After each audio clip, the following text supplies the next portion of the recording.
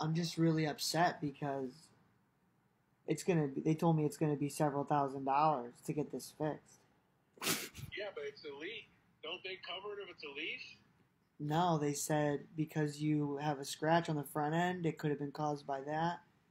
And no, scratch can't cause the engine to go bad. They want to take two of the cylinders out. What?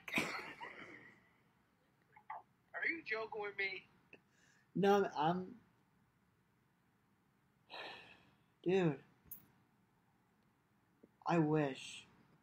Was it running okay when you parked it? Yeah. Did you get oil changes regularly? No. That's probably why. Probably had 20,000-mile oil. Dad, I can't afford to pay this. Well, you better have another event so you can raise another 14,000. Dad, this is ridiculous. They want to take the whole engine out. Tell them you're gonna turn it in. Tell them you're gonna turn the lease in. No, I'm just kidding, Dad. I'm just kidding. You went on way too long. You were worrying me. Sorry, Diana.